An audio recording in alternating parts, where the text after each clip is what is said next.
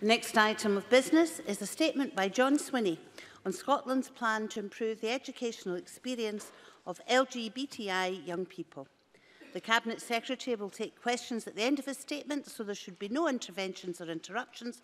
And I call on John Swinney for up to 10 minutes, please. Presiding Officer, the aim of this Government's education policy is to achieve excellence and equity for all of our children and young people in a high-performing education system. Equity for all can only be achieved through an inclusive education system.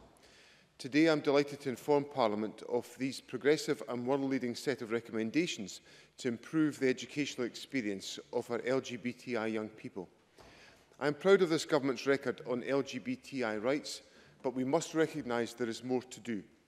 We rightly abhor homophobia, biphobia and transphobia whenever it occurs, but exclusion, isolation, underrepresentation and silence are more subtle forms of discrimination. They can be equally damaging to children and young people's health and well-being and have no place in our education system. It was to address the passionate and powerful campaigning of Jordan Daly and Liam Stevenson of the Time for Inclusive Education TIE campaign that on the 19th of April 2017 this Government announced our intention to form an expert group to provide advice and recommendations on the aims and pledges of TIE. This advice, which would also include the voices of organisations that have tirelessly campaigned for LGBTI equality for decades, would provide a foundation to improve the educational experience of LGBTI children and young people in Scotland. And I am grateful to Christina McKelvey MSP here today as Minister for Older People and Equalities for the key role she played during her term in office as convener of the Parliament's Equalities and Human Rights Committee in helping to establish the working group.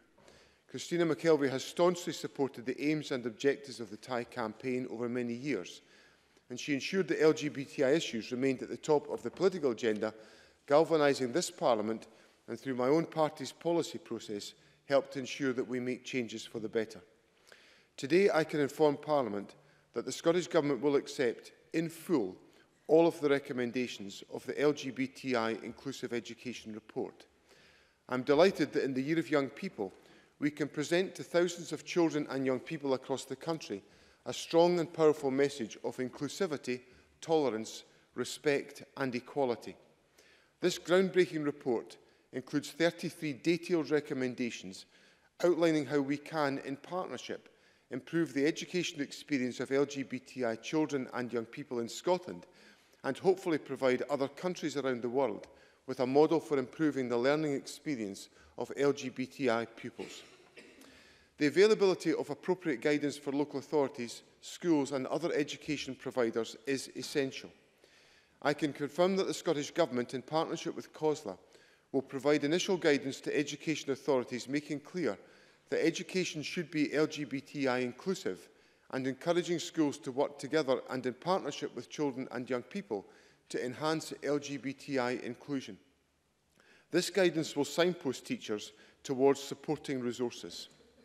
In addition, we will work with key partners to fully update the existing statutory guidance on conduct of relationships, sexual health and parenthood education in schools, originally published in 2014, to use a thematic outcomes-based approach and to ensure it covers themes relating to LGBTI equality and inclusion.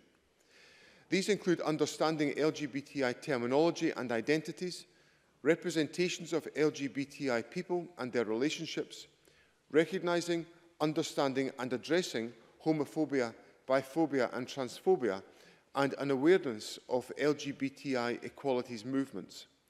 The Scottish Government will evaluate the impact of the updated guidance within 5 years of publication. To assist with the inclusion of LGBTI content in Curriculum for Excellence, Education Scotland will review and develop specific LGBTI experience and outcomes and benchmarks that are appropriate to learners' ages and stages of development.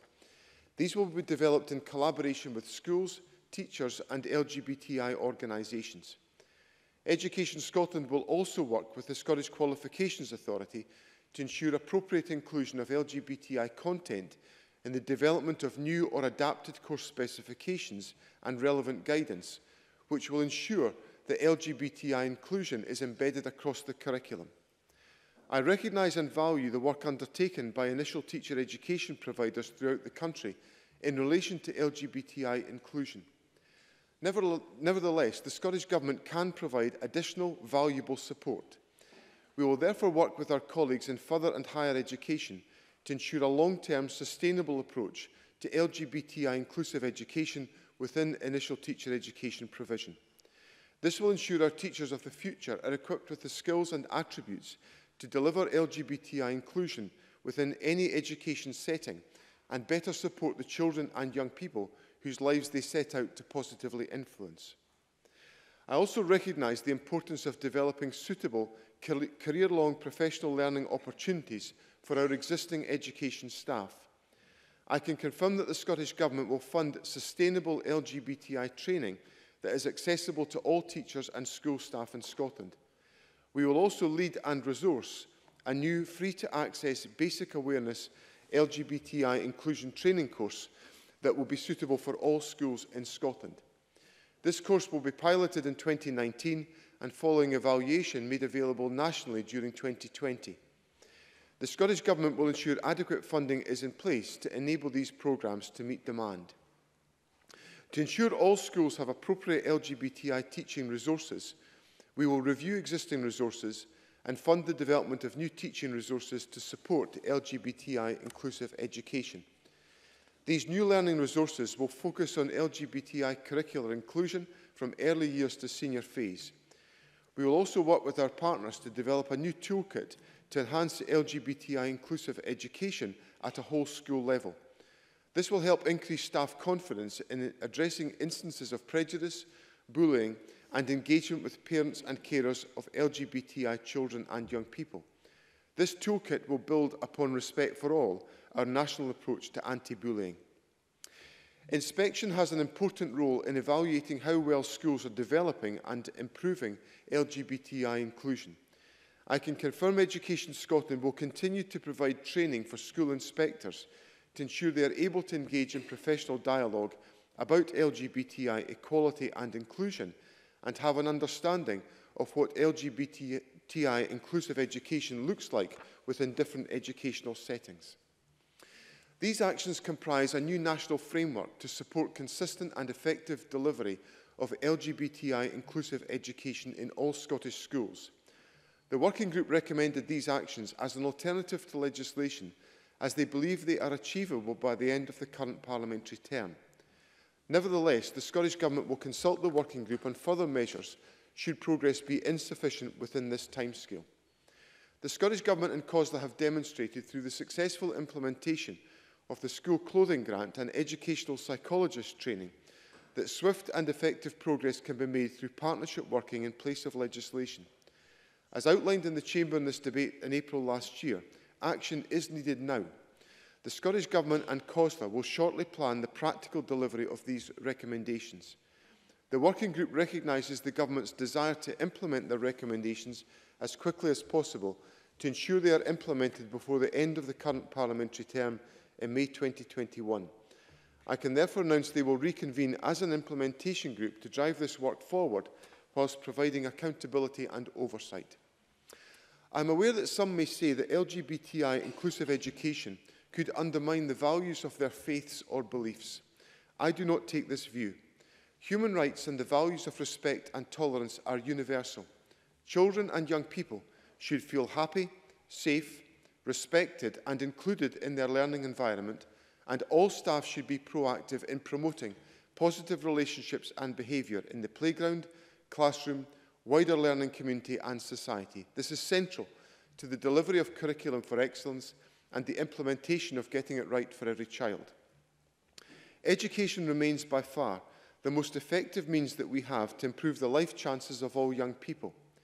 The actions I have outlined today will ensure that all young people have the opportunity to excel in a way that works for them as individuals. I am confident that this is the right approach for Scotland to continue to get it right for every child.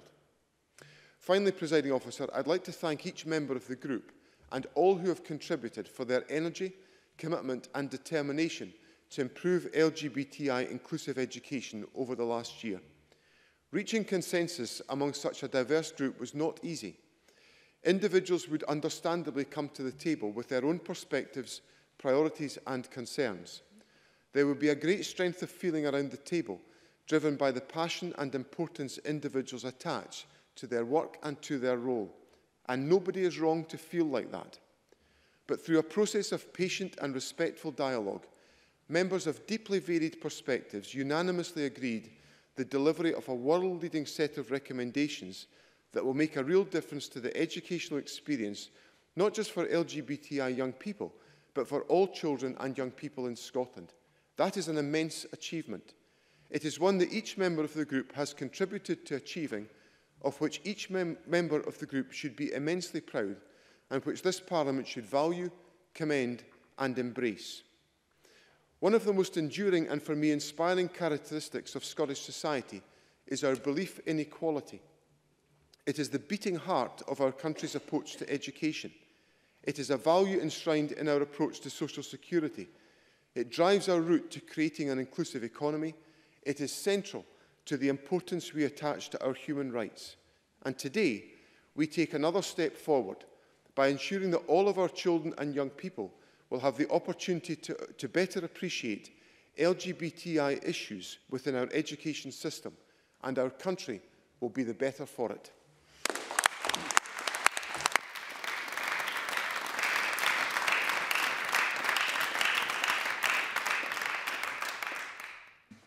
Before I move on, can I say to those in the public gallery that we don't allow clapping, cheering, jeering or otherwise, so please refrain. The Cabinet Secretary will now take questions on the issues raised in the statement, and I intend to allow around 20 minutes for these questions. Would members who wish to ask a question please press the request to speak buttons, and I call Annie Wells. Thank you, Deputy Presiding Officer, and I would like to thank the Cabinet Secretary for advance sight of his statement. As someone who has been on board with improving the education experience of young LGBTI people since day one of being an MSP, I sincerely welcome this statement today. And I too wish to put on record my thanks to those individuals and organisations who have helped us to reach this point. And I appreciate that the aim is to ensure the recommendations are in place by the end of the parliamentary session. But can I ask the Cabinet Secretary when he expects us to see a published timetable for implementation? And can I ask the Cabinet Secretary how will the Scottish Government ensure consistency across all local authorities, and how it will be ensured that it is not just led by an individual teacher and head teachers who are passionate about the cause, and will teacher training be mandatory and accessible to all school staff? And finally, will parliamentarians have the opportunity to review progress regularly in an entirely transparent process, and at what stage will the Cabinet Secretary step in if not enough progress has been made? John Swinney. Thank Annie Wells for her endorsement of the direction of travel here, and assure her, as I hope my statement has done today, that the Government and our partners who have worked together in producing this report are intently serious on making sure that this happens, and happens as quickly as possible. The whole nature of the recommendations from the working group are to make early and swift progress, and I embrace that as an objective. So I give Annie Wells the assurance that we will come to Parliament with a timetable for implementation as soon as we can possibly agree that with our partners.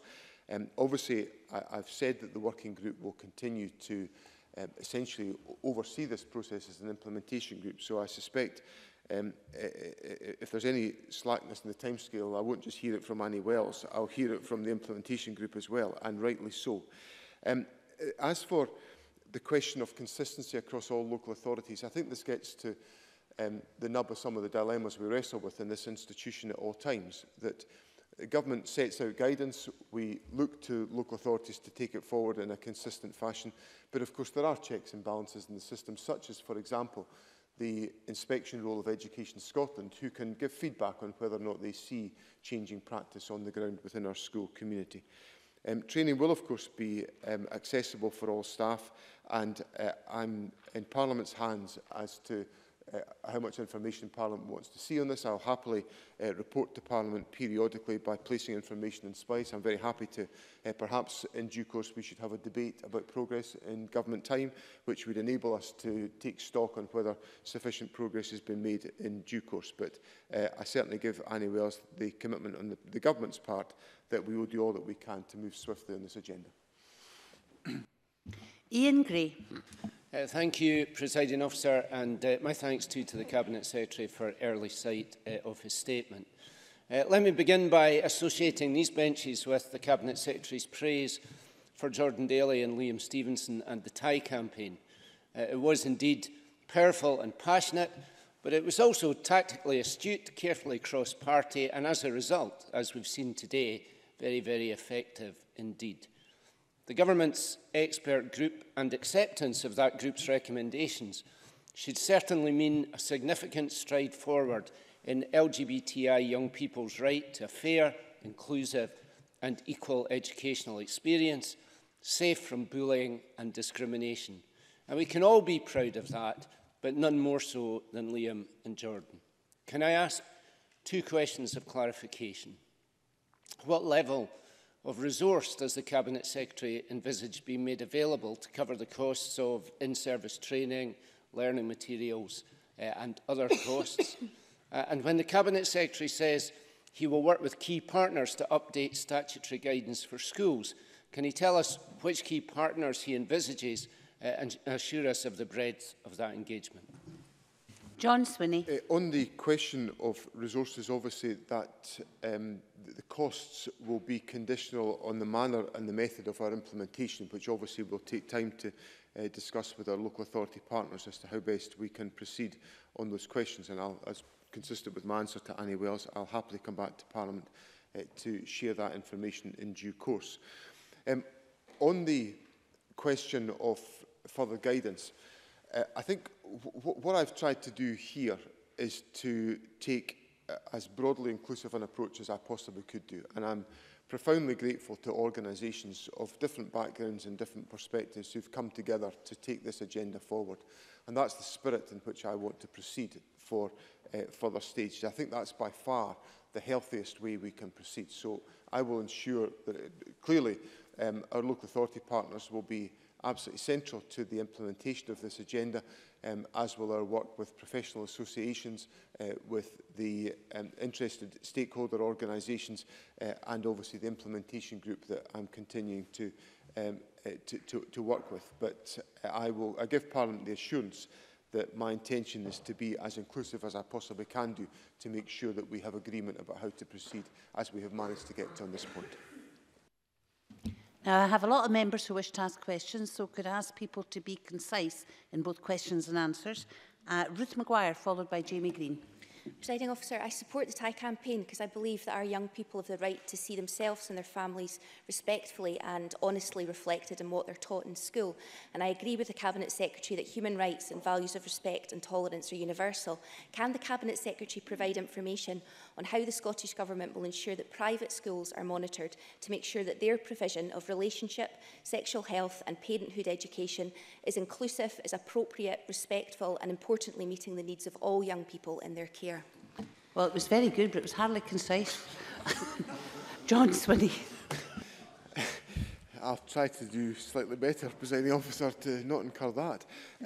Obviously, Education Scotland has a role within the private sector in undertaking school inspections, and the issues that I have raised here and the perspectives I have brought to Parliament will be reflected in inspections.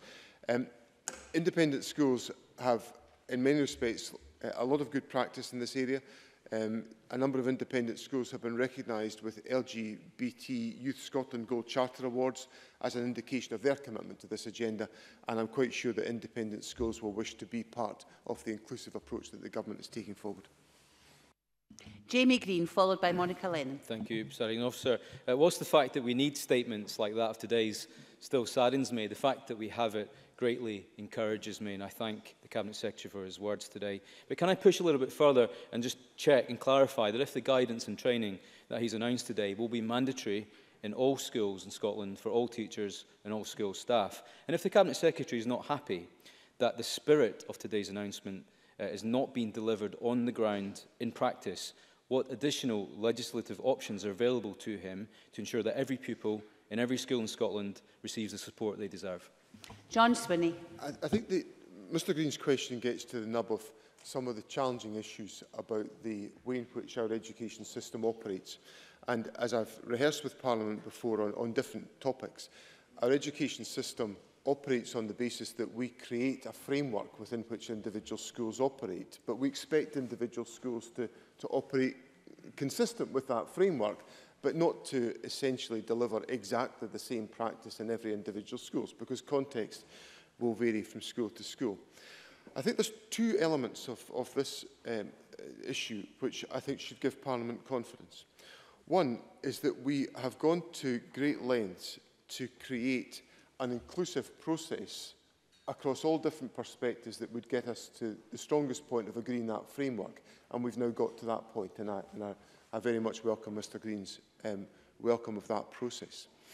And the second thing that should give us confidence is that the guidance that we take forward on all aspects of education is, in my opinion, broadly taken forward by individual schools. And when we look at Education Scotland inspection reports, I see them every single week in life before just as they're being published.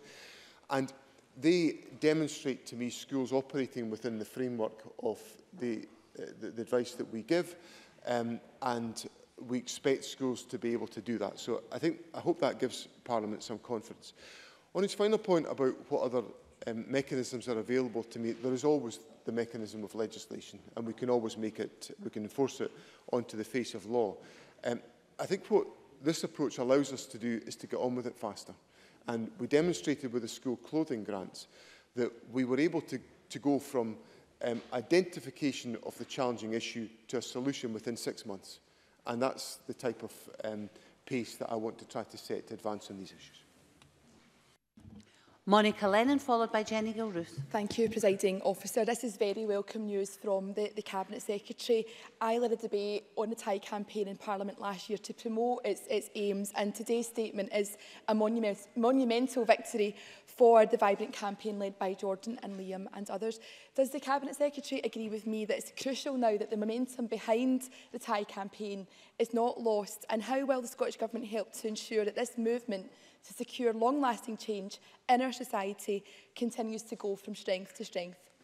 John Swinney. Presiding Officer, the measures that I've set out today in responding and accepting all of the recommendations of the working group are designed to essentially give us that opportunity to proceed and advance on these questions. I've put in place, I think, sufficient checks and balances to make sure that is the case. But as I said in my response to Annie Wells, I'm very happy to come back to Parliament for a stock-take debate in government time in due course to assess the level of progress that's been made and to ensure that the commitments that have been made here we begin to see reflected on the ground. I should say, actually, that in fairness to many of our schools around the country, I see a lot of this practice reflected on the ground already. So a lot of schools have not been waiting for, with the greatest of respect to the fine words of the working group, many schools are embarking on this activity. I saw some fabulous work in this respect at Prestwick Academy when I was there last week, and I see it reflected in many schools across the country. Indeed, Kirkcaldy High School just won a prestigious award from COSLA for the work that they've undertaken on LGBTI awareness, and I had the opportunity to congratulate the head teacher on that award just the other day. A quick reminder of brevity, please. Jenny Gilruth, followed by Ross Greer. Thank you, Presiding Officer. Can I also welcome this afternoon's statement, both as a member of Scotland's LGBTI community and as a former teacher. Under Curriculum for Excellence, health and wellbeing is the responsibility of all. Therefore, how will the Scottish Government ensure that all teaching staff have the necessary knowledge, skills and expertise to deliver LGBTI inclusive education in every single one of Scotland's secondary schools? And will the Government seek to monitor the impact of any agreed training on pupils' experience of their educational journey? John Swinney. There are essentially two critical aspects to how we proceed on the agenda about teacher education. The first is obviously about ensuring that initial teacher education is correctly focused to accommodate all of these questions. and that will be one of the priorities for new teachers, but obviously many existing members of staff will require support, and I'm very pleased to see the comments of the Educational Institute of Scotland recognising the approach the government intends to take in this respect to support that work. In relation to Jenny Gourou's point about the opinions of pupils, one of the priorities that I'm very keen to take forward is the strengthening of pupil voice within our education system. And again, I see many very strong elements of the articulation of that pupil voice in the time that I spend in schools. I saw it vividly at New Battle High School yesterday in Midlothian. And I would expect through the channels of pupil voice to hear that articulation of pupil experience. And it's vital that we listen and hear that experience. Ross Greer, followed by Alex Cole-Hamilton. Thank you. Can I congratulate Jordan, Liam and everyone who's delivered something that won't just transform lives but will save them as well. And can I ask the Cabinet Secretary, when he says that Education Scotland will continue to provide training for school inspectors, that this training will change in line with the higher expectations that we now have of our schools, and that the framework for inspections will change as well as the training for inspectors? John Swinney. Well, obviously, the framework for inspection reflects the priorities we expect to see within Scottish education. So that will follow from the statement that I have set out to Parliament today. And in relation to the support for inspectors, we want to make sure that our inspectors, as they do on all questions, assess the education system consistent with the frameworks that we put in place for this important activity. Alex Cole-Hamilton, followed by Gail Ross. Thank you, Deputy Presiding Officer. Congratulations to the Tide campaign. Looking forward to celebrating with you all later. Is the Cabinet Secretary aware of the unspoken pressure still felt by some teachers in Scottish faith schools to avoid inclusive education, caused by the tension that exists, or is felt to exist, between the promotion of LGBTI rights and the teachings of the Church? And further to Ross Greer's question, will he expand on recommendations 30 and 31 so that the delivery of inclusive education is now a key standard against which schools are scored in the inspection regime? John Swinney. Well, first of all, schools are not scored. I want to make that point absolutely crystal clear. Schools are not scored. It's a rather old-fashioned concept, if I may say that to Mr Cole-Hamilton, a very old-fashioned concept. The purpose of inspection is to assist schools in improving performance to meet the needs of young people as described in the frameworks of education. And that is the purpose of inspection. Now, in relation to the issues in faith schools, I have been deeply appreciative of the breadth of opinion that has come together in the working group. And I highlighted this in my statement, of people from very different perspectives and backgrounds. And the success of the working group is that those individuals have been able to come forward, including the Scottish Catholic Education Service, to reach a point of agreement. That is deeply valued by the government, and I commend every organisation who contributed to that. And I think it's an indication of the willingness of everybody across this broad cross-section to make progress on the vital issues of LGBTI inclusive education, and to see that reflected in every educational setting. Gail Ross, followed by Oliver Mundell. Thank you, Presiding Officer, and I would like to also add my warmest congratulations to everyone in the Tide campaign. What a day well done. Deputy First Minister, how will the Scottish Government ensure that the implementation of the whole report is delivered consistently in all schools so that young people can receive an education which is inclusive of the wider LGBTI community, their history and their contributions to our society? John Swinney. That essentially will be reflected in the guidance, that a combination of the guidance that we make available and also in the resources that are made available, and that will obviously be a significant part of the work that's got to be done in this respect. So I assure Gail Ross that many of those practical and operational questions flow directly from the working group's recommendations, and they will be taken forward as part of the implementation programme. Oliver Mundell, followed by James Dornan. Thank you, Presiding Officer. Campaigners and third sector organisations have been instrumental in getting us to this point.